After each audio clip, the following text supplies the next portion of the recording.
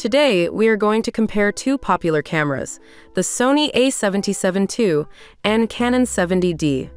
We are going to take a look at their features, who they are for, how they perform in various use cases, user experiences, and which one is the right one for you. Links to both of the cameras will be listed in the description below. Let's get started. The Sony A77 II and the Canon 70D are two digital cameras that were officially introduced respectively in the 21st of May 2014 and the 31st of October 2013. Let's take a look at how their specs compare to each other.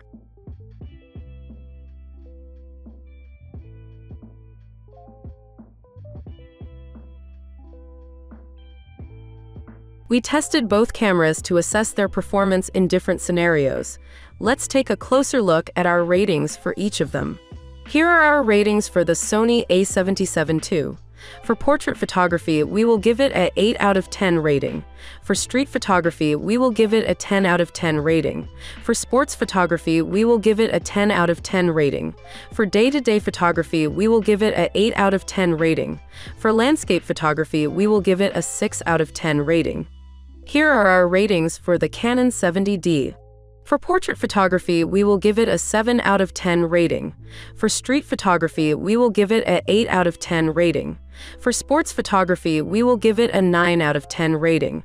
For day-to-day photography, we will give it a 7 out of 10 rating.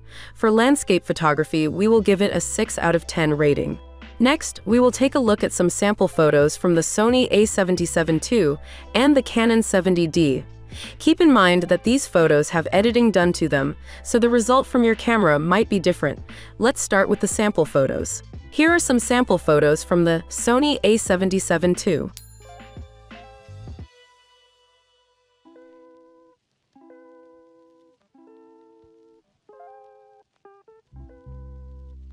And here are some sample photos from the Canon 70D.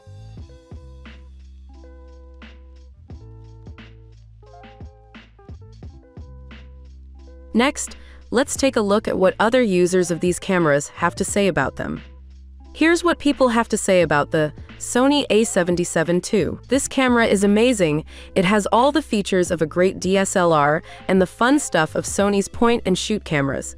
The picture quality is fantastic, and the autofocus is spot on. I did a lot of research, and this camera was the best in its price range. The only negatives are the battery life, limited supply of attachments, and the need to remove the battery to charge it. But overall, no regrets. I purchased a Sony A77E and it's been a decent camera overall. However, I've had issues with the display screen data cable and the dial buttons breaking easily. The repair cost for the cable was expensive, and when I sent it to get fixed, some parts weren't replaced. Despite these issues, the camera takes crisp photos and has some nice features like Wi-Fi connectivity. Here's what people have to say about the Canon 70D. This camera is amazing. I love how I can easily attach my smartphone to it and control the shutter and transfer pictures wirelessly. The screen is vibrant and touch-controlled, and the battery life is superb. The video shooting quality is impressive, although it does struggle with highly contrasting scenes.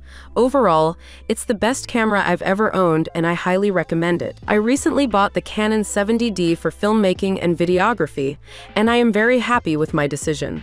The autofocus technology is amazing and makes focusing a breeze. The articulated touchscreen is convenient for shooting in different angles, and the camera performs well in low light conditions.